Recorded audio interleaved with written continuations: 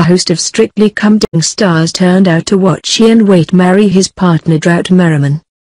Among them was his former show partner Zoe Ball, who was left heartbroken when her boyfriend Billy Yates committed suicide earlier this year. Despite a tough few months, the smiling TV presenter appeared to be in good spirits as the pair exchanged their vows. Ian also welcomed the BBC One show judge Craig Revel Horwood, fellow pro dancers Natalie Lowe and Anton Beke, and Denise Lewis to the star-studded ceremony in Bedfordshire.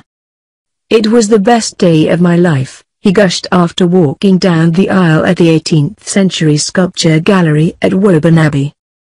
"It's been absolutely brilliant. It was so emotional to walk into the ceremony and see friends and family looking towards us."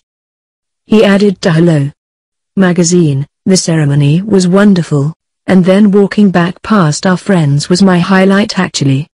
I keep saying my husband and it's a really nice feeling.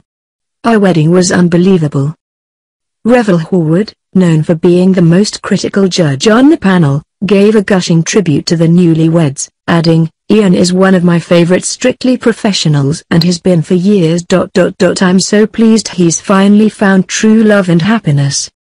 Ball, who referred to herself and Lewis as Waite's Strictly wives, joked, "We all cried. I'm so happy to see him so happy.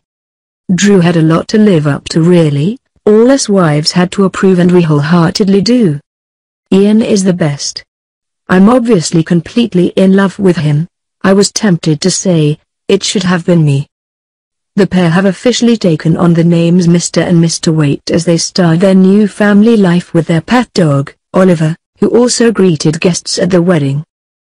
Other famous friends who joined in the day included BBC weather presenter Carol Kirkwood, former swimmer Mark Foster, and dancers Erin Boag, Vincent Simone, Camilla Sakadalarop, Matthew Cutler, Darren Bennett, and Lilia Koplova.